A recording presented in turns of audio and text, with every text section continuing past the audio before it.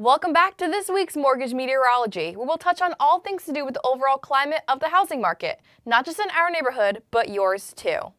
A recent Redfin report says that nearly half of U.S. homeowners and renters are treading water when it comes to affording their housing payments.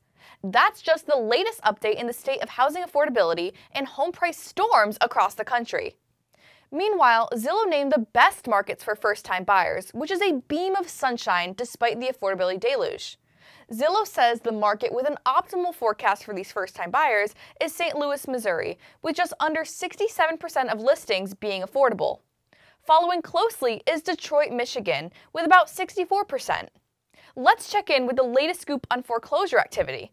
Over 95,000 U.S. properties were victims of foreclosure filing storms during the first quarter of 2024. That's unfortunately warmed up 3% from the previous quarter, but when you look at the bigger picture, it's cooled down about 1% from a year ago. In March alone, just under 33,000 properties saw foreclosure filings, which is just a dusting compared to last year's blizzard of filings, which were 10% above this number. Let's look at the states battling these bitter conditions.